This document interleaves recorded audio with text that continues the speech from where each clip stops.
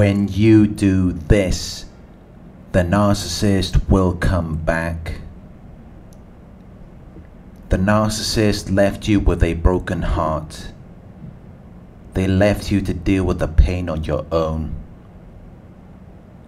And you may fear that you lost something good. You may fear that there could have been something more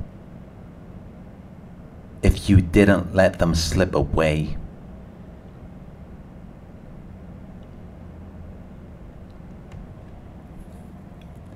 You may feel like there's a void that only they can fill. You may crave their validation.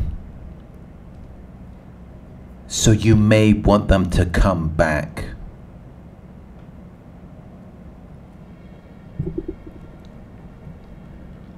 But you may also feel like you should move on. You're not sure what you should do next. But whether you want to get them back or if you want to move on, the path is exactly the same. It's the same process. But right now it's difficult for you to do that because you're stuck in the trauma bond.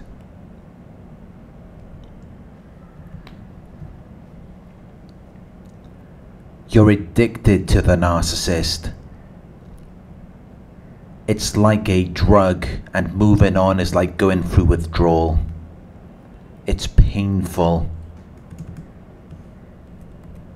So you may be willing to do anything to get them back because you desire that connection. You want to feed your addiction. But when you do that, they're never going to feel the pain of losing you. Instead, it's going to decrease the significance and risk, while you're left still addicted to them. And you're still trying to feed your addiction.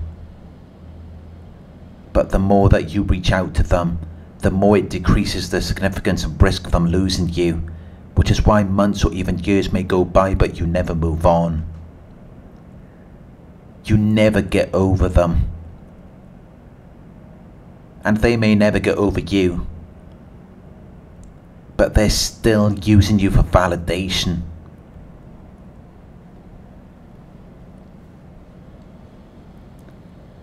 You may be feeding your addiction, but it's not what you really want. You don't feel comfortable or secure.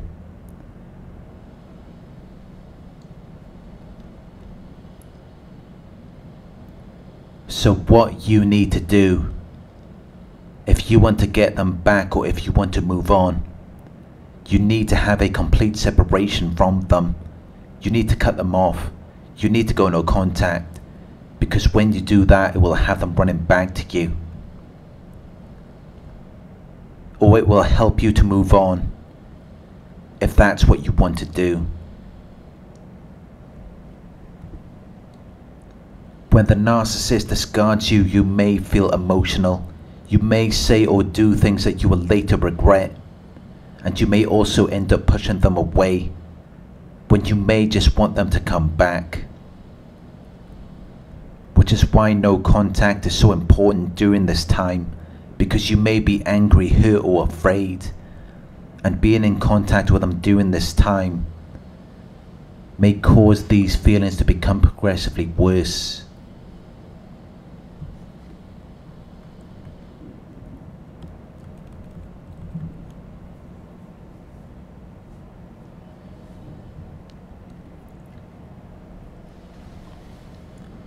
When you go no contact with the narcissist, it creates an element of mystery. It leaves them to think about where you are and what you're doing. It creates consequences for the decision that they have made. Because if they have chosen to leave you, and you're still responding to their texts and answering their phone calls every day, there is no consequence for them leaving you, because they still have your attention. So they're not going to feel like they've lost anything. And they're not going to regret the decision that they made, because you're still there. Which is why you need to go no contact, so that they will realize what they've done, so that they will feel that sense of loss, because now you're no longer there, and it's the result of their decision. You're hanging on to them because of fear, because you think it's the best way to keep them around. But by doing that, they're not feeling like they've lost anything, because you're still communicating with them. So they're not going to know what their life will be like without having you there.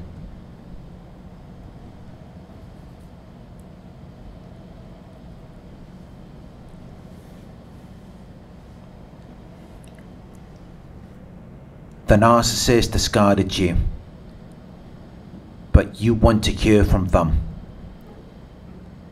You want them to come back.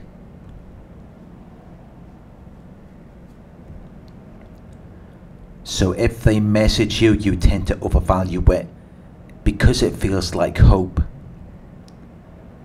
It feels like there's a chance that they could come back.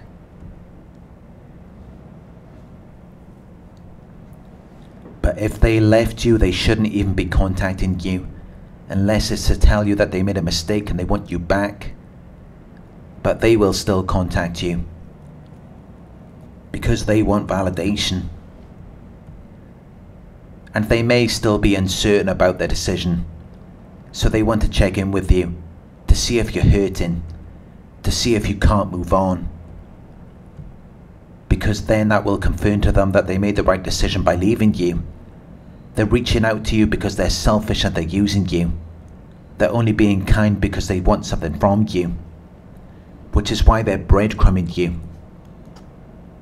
It's why they're giving you morsels of their attention, instead of what you really deserve. Which is why you need to go no contact, to show them that they made the decision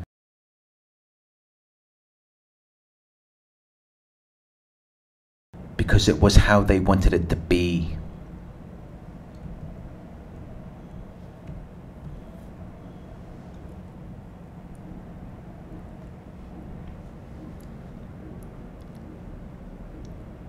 If you continue to respond to them, you're just going to be making them feel safe and secure, and they're not going to feel any fear of losing you.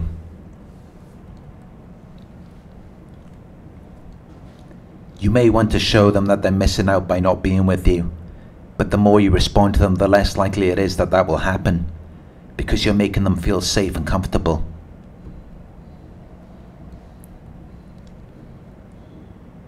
They know you're still there.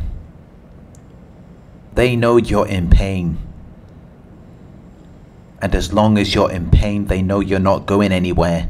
So there's no incentive for them to behave differently, because you're just making them feel better about the decision they've made.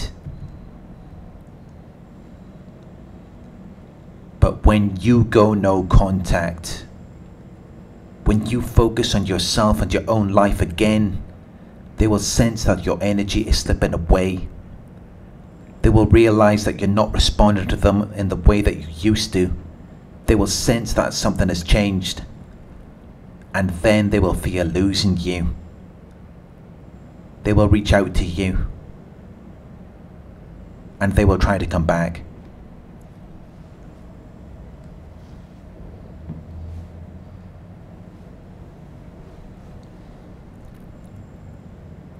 Thank you for watching. If you found this video helpful, please give it a thumbs up. Share your thoughts in the comment section. Hit the subscribe button to receive the notifications.